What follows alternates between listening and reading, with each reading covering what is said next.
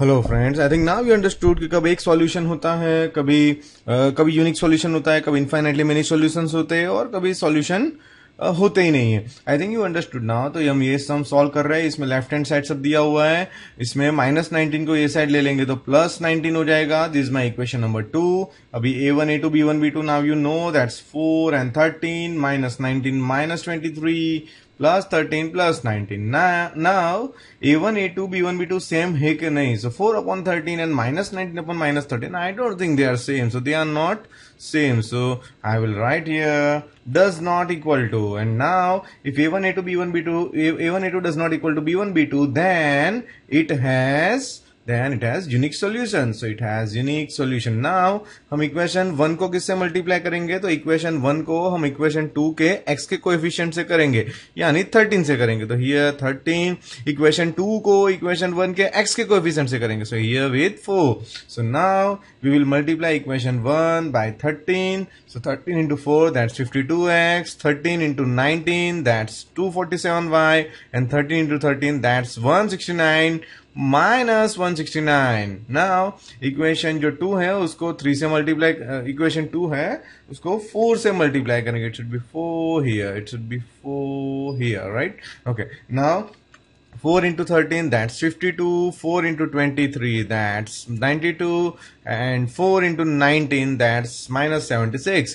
Now सबके sign change कर दिए. इसमें कैंसिल क्या हो जाएगा? That 52x cancel.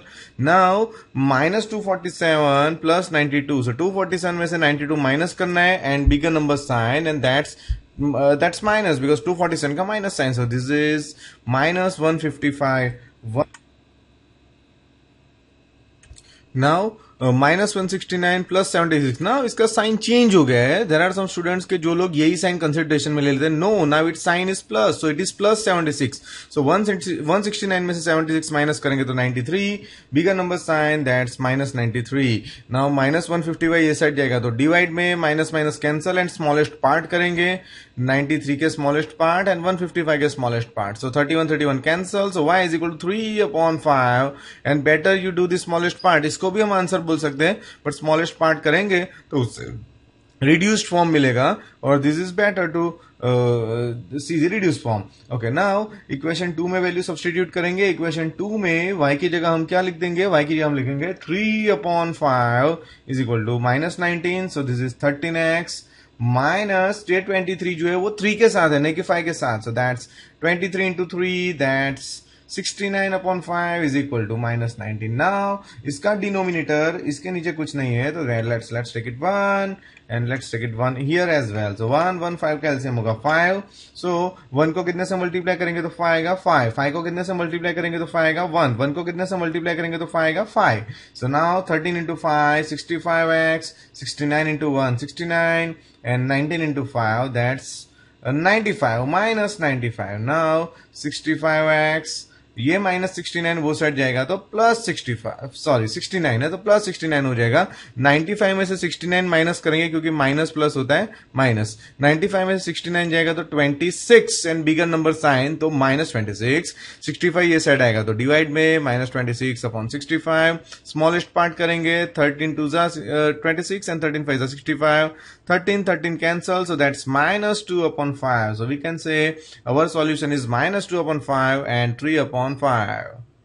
This sum is from textbook and it's very very easy. It seems difficult लग रहा है but it's actually not difficult. Equation 1 is like this and equation 2 is like this. इसमें A1 A2 B1 B2 नहीं करना है क्योंकि numerical information है ही नहीं, और न्यूमेरिकल इन्फॉर्मेशन है ही नहीं तो उसको हम रिड्यूस फॉर्म में कैसे कन्वर्ट करेंगे? So it has one solution. We assume that it has one solution and we will just solve it. अभी इक्वेशन 1 में जो पुराना रूल था वही लगाएंगे.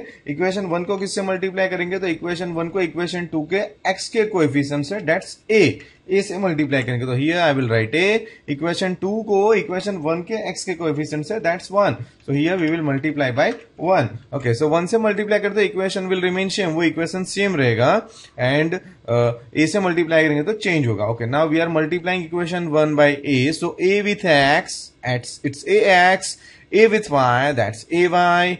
A with a is a square. Now some students make mistake over here. See, a plus a करेंगे तो that will be 2a, but a multiply by a करेंगे तो that will be a square, right? So we are what we are doing here, we are multiplying, so it's a square. अगर plus होता तो 1a will become 2a, but here a square and now a into b, that's ab, right? Okay, now equation 2 को 1 से करेंगे तो that will remain same, right? उसमें कोई change नहीं आएगा. Now we will put the opposite sign. Plus है तो माइनस, माइनस है तो प्लस, प्लस है तो माइनस एंड माइनस है तो प्लस.